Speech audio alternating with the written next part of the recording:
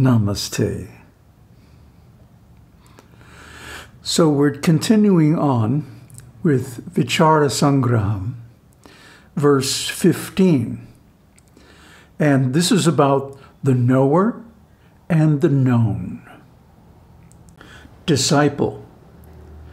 The mind, sense organs, etc. have the ability to perceive. Yet, why are they regarded as perceived objects?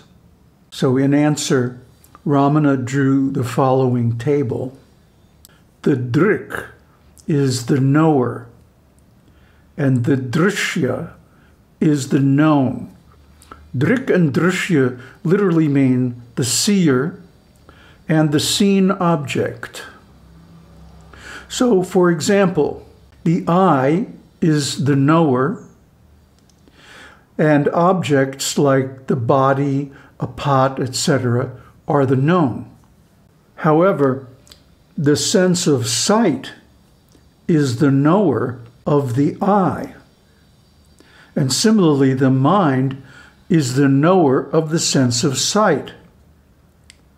The individual soul is the knower of the mind, and consciousness, or self, is the knower of the individual soul.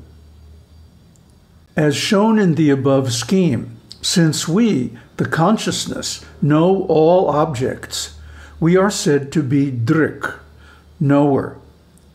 The categories ending with pat are the objects seen, dṛṣya, since they are what is known. In the table of knowledge and ignorance, that is, knower and known, given above, among the knowers and objects of knowledge, it is seen that one is knower in relation to another. Yet, since that one is object in relation to another, none of those categories is, in reality, the knower.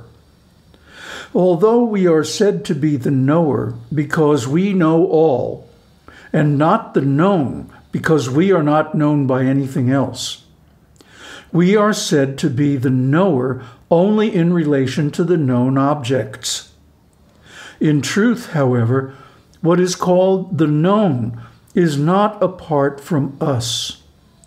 And so we are the reality that transcends these two, the knower and the known. All the others fall within the knower and known categories. So this is wonderful. This is a very early exposition of Ramana Maharshi's philosophy. And it comes from his intuitive experience of spontaneous self-realization. It's not book learning. It's dṛṣya, directly seen. So this is the best kind of evidence, because it is the subjective reality of the self-realized being. So in this reality, we see that what is commonly accepted to be the knower is actually the known, up to the self. The self cannot be known. That's why Ramana said, you cannot see the self. You can only be the self. In other words, Brahman, or the self with a capital S, is completely subjective. It is never objective. It is never knowable by anything else. And this is why the scientists and materialists will never understand consciousness. They can't, because they're looking for something objective, something outside that can be seen. But consciousness is never objective. It is always subjective. So it can never be measured or observed, except by the being who is conscious, because he is consciousness. He is the self. He is Brahman. Brahman is the absolute. So this is the truth, the basic formula at the basis of Advaita philosophy. Advaita means not two. There really is no difference between the knower and the known. Both are subjective only. There is no objective world. It is simply an appearance within the subjective world. So that's might be a little too fast here, so let's break it down and go slowly. The seer, the dṛk, is the knower, and the seen, dṛṣya, is the known object. The seer is the subject. The seen is the object. So, in the case of the eye, meaning the physical eye now, the eye is the knower of externally visualized objects, such as bodies and pots and pans. He uses that specific example of a pot because Shankaracharya did. He used that example extensively. And what is the body? It's a pot where food is cooked, oxidized, and turned into energy for operating the body. So the body is like a pot. In any case, it is seen. It is not the self. It's not the seer. It's an object. It's not a subject. Although the body appears to have consciousness, energy, and to be the doer of actions, in reality, it only reflects the consciousness coming from the self through the mind and so on. Well, we'll get to that in the succeeding examples. The body, in other words, is inert.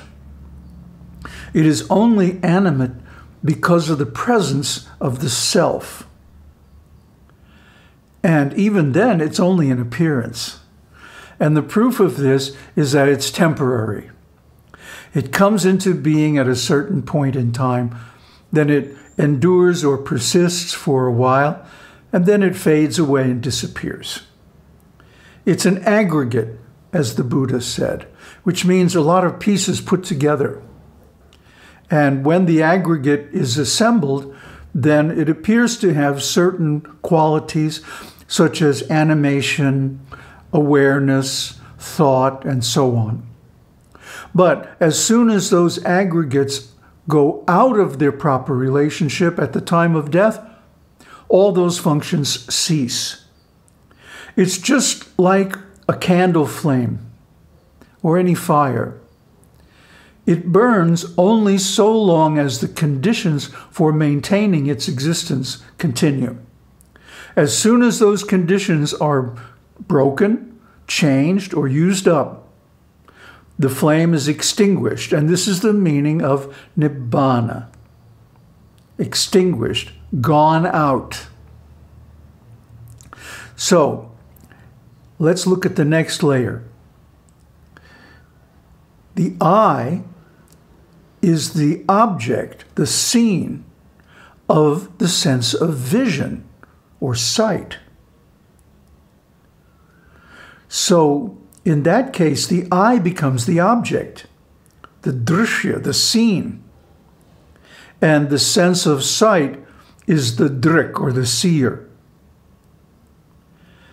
And then beyond that, the mind becomes the seer, the dṛk, of the sense of sight and all the other senses.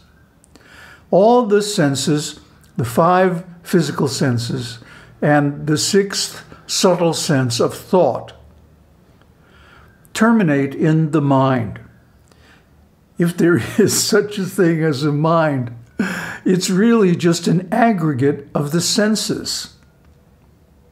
So, even though we appear to have an assembly of thoughts and memories and stuff like that, which I suppose we could call a mind, the manomaya kosha. Actually, this is just another aggregate.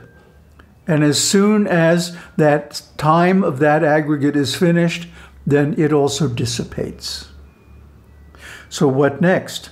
The individual soul, the self with a small s, says, this mind is mine. So then the mind becomes the dṛṣya, the seen, the known. And the individual soul, the jiva. Jiva means one who is born. Becomes the drik, the seer or the knower. And finally, the self with a capital S, consciousness or awareness, is aware of the soul, the jiva, the individual self with a small s. So the ultimate knower, dṛṣya, the seer of everything, is the self, Brahman, Turiya consciousness. See, Turiya is that state of consciousness which has the other states of consciousness as its objects. So the individual, the jiva, is cycling through waking consciousness, dreaming consciousness, and deep sleep consciousness. But the self is always in Turiya consciousness and is conscious of the other states of consciousness. And then even that can go away at the time of self-realization. And the self is only cognizant of itself. This is pure unconditioned awareness. This is enlightenment. This is Turiyatita. And that is the ultimate state of consciousness, the ultimate enlightenment. So why is Ramana going through this? To show us that whatever we see, whatever becomes an object of our vision, of our consciousness, cannot be the knower, cannot be the self. Even he goes as high as the individual soul. And although the individual soul, the self with a small s, is aware of the mind and senses, still, he is also the seen in relation to the soul. So what is the knower in one relationship becomes the known in a higher relationship. And why does this matter? Because in gross material consciousness, one thinks the objects of the senses are real, and the senses are the seer that is aware of them. But this is not really true. There are many layers. See, there's the objects, there's the senses, then there's the mind, then there's the consciousness, then there's the self, Turiya. And each one becomes the knower of the lower layers, which become the known. So we have to learn to see like this. Not that these objects like the body and the mind and all these individual thoughts and even the individual ego, the soul, not that these are real objects, but they are simply that which is seen by the particular state of consciousness that sees them. They cannot be separated, in other words. The Jagrat, or dualistic consciousness, sees the objects and the world as real. But the mind sees the senses as real and their objects as something within them, within the senses. So we made a video not long ago about the actual order of consciousness and its objects. You should take a look at that, and that will explain it further. Aum Tat Sat. Aum Shakti Aum.